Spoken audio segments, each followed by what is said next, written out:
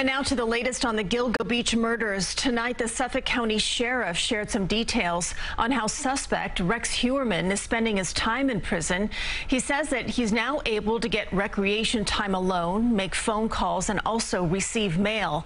The sheriff also said that more women who are sex workers are coming forward.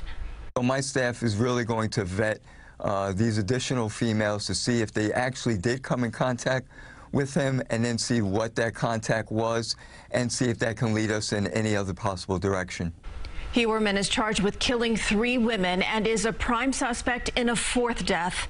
Yesterday, investigators wrapped up their 12-day search at his Massapequa Park home.